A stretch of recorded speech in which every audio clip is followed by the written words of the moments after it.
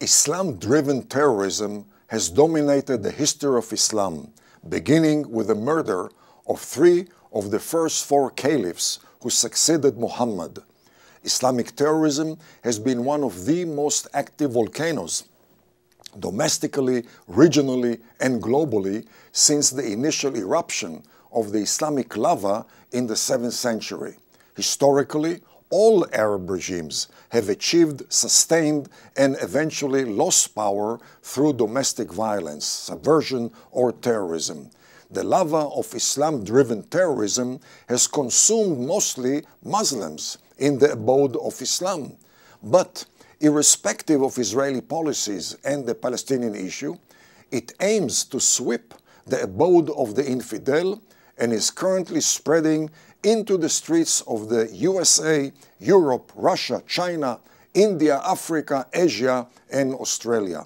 Currently, Afghanistan, Pakistan, Yemen, Iraq, Syria, and Libya have become major platforms of Islamic terrorism and battlegrounds of rival Islamic terror organizations. All pro-US Arab regimes such as Egypt, Jordan, Saudi Arabia, Kuwait, Bahrain, and the UAE face clear and present lethal Islamic terror threats. Iran and Saudi Arabia, the 2 leading world bankers of Islamic terrorism, confront each other militarily, economically, ideologically, and religiously. The House of Saud has realized the self-destructive nature of its substantial support of Islamic terrorism.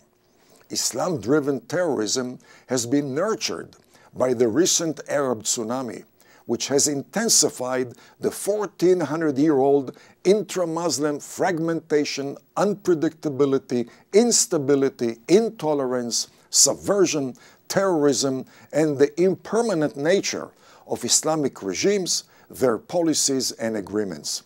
Contrary to conventional wisdom, the 14 centuries of volcanic Islam-driven terrorism has not been triggered by social and economic deprivation, but by the megalomaniacal, supremacist, intolerant, anti-democratic, repressive, non-negotiable, and eternal aspiration led by educated Islamic elites to force the world of the infidel and the apostate to submit to Islam, supposedly the only religion divinely ordained to rule the world.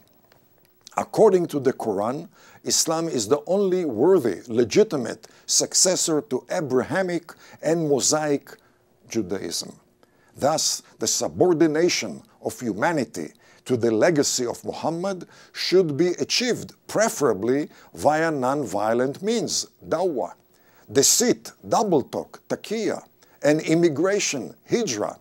But in face of defiant infidels and apostates, the believers must resort to non-merciful violence, jihad, subversion, breach of international accords, and terrorism. Unlike the Western definition of terrorism, the deliberate and systematic targeting of civilians, the Quranic definition of terrorist, irhab, is the derivative of the verb arhaba, to terrify, scare, which is a tactic employed against the infidel in order to advance the goals of Islam, according to the Quran, Surah 8, verse 60. The Islamic bottom line is that there is no God but Allah and Muhammad is his prophet. As demonstrated by the 1,400-year-old track record of Islamic violence, terrorism, and lack of intra-Muslim peaceful coexistence, Islam has never considered itself to be a religion of peace as defined by Western dictionaries and political correctness. According to Muhammad's legacy, the term salam, a derivative of the same root as Islam, is employed when addressing fellow Muslims, but not when addressing non-Muslims, unless constrained by temporary military, economic, or political inferiority. Furthermore, Arab Muslim societies invoke Quranic verses and Islamic historical precedents as guidelines for contemporary, daily, personal, tribal, regional, and national conduct.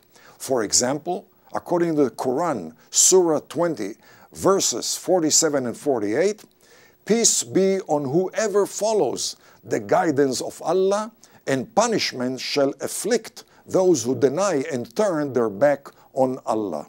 Thus, salam is reserved only for those who submit, surrender themselves to Islam, while those who renege on their commitment to Islam are doomed.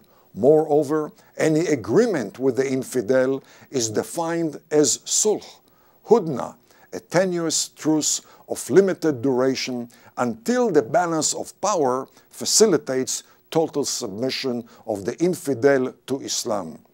According to Hebrew University professor Moshe Sharon, a world-renowned authority on Islam, Islam came to being as a fighting religion.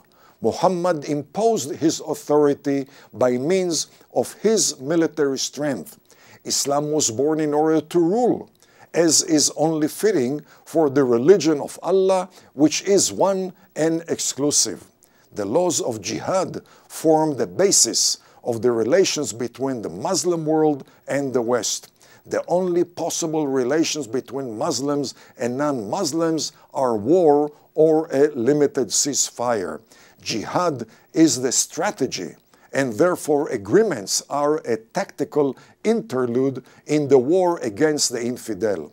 An agreement which contains anything beyond a limited armistice or ceasefire is either provisional or nil and void. These Islamic principles have been promoted in Muslim and Western countries by Muslim educators and imams in mosques, kindergartens, schools, civic organizations, and the prison systems, which have become the most effective generators of terrorists. The next video will highlight Islamic terrorism in host non-Muslim countries.